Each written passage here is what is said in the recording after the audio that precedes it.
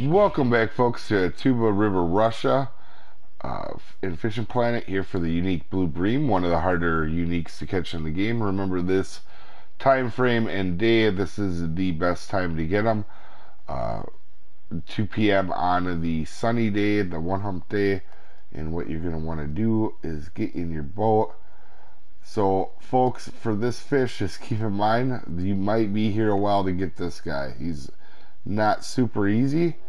And also, you can use semolina balls or wax worms, and you can use a number 4 to a number 1 hook.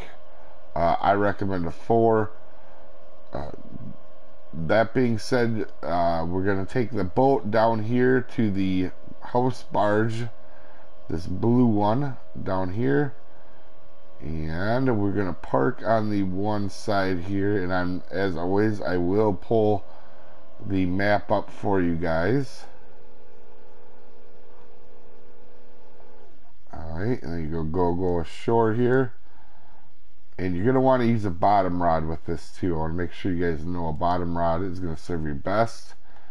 And the mark is right there. And you will catch unique other silver bream and common bream here as well. And this is the mark, negative 690 and 16. And also you can actually catch them down here as well.